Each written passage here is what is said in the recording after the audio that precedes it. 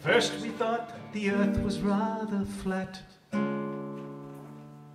Well, at least it did appear to be that way. And so, based on observation and a sound extrapolation, the flat earth nutters thrived and had their day. At first we thought this earth on which we tread was indeed the center of the universe. But then we had to can it. We're just a lonely planet, and rather small to make such matters worse. What do you know when you know that you know nothing? What can you do when what you thought you knew was true is wrong? What can you say when truth slips away once again? I know, immortalize our failings in a song, in a song. Immortalize our failings in a song. First we thought that God had many faces, so we idolized and bowed and flagellated. Now it's anybody's guess how tomorrow's God will dress, but the new looks eagerly anticipated. From the Big Bang to the nature of our deity, all answers have a shelf life of their own.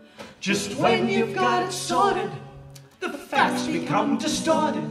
So once more, dear friends, into the great unknown, the great unknown. What do you know when you know that you know nothing? What can you do when what you thought you knew was true is wrong? What can you say when truth slips away once again? I know, immortalize our failings in a song, in a song. Immortalize our failings in a song. Now I think it's time for a re-evaluation on where it's best to spend our energy. Free will or cruel fate? What a waste of time to debate. The only certain thing's uncertainty.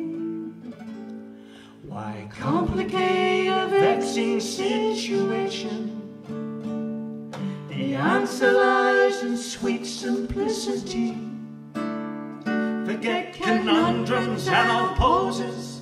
It's time to smell the roses. Embrace the gentle earth and learn to be, and learn to be.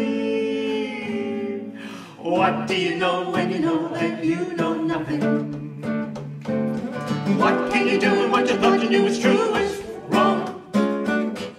What can you say when truth slips away once again? I know, immortalize our failings in a song, in a song.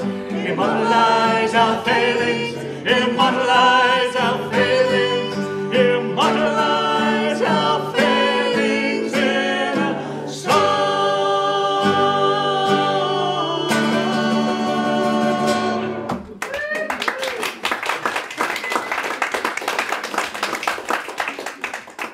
Thank you.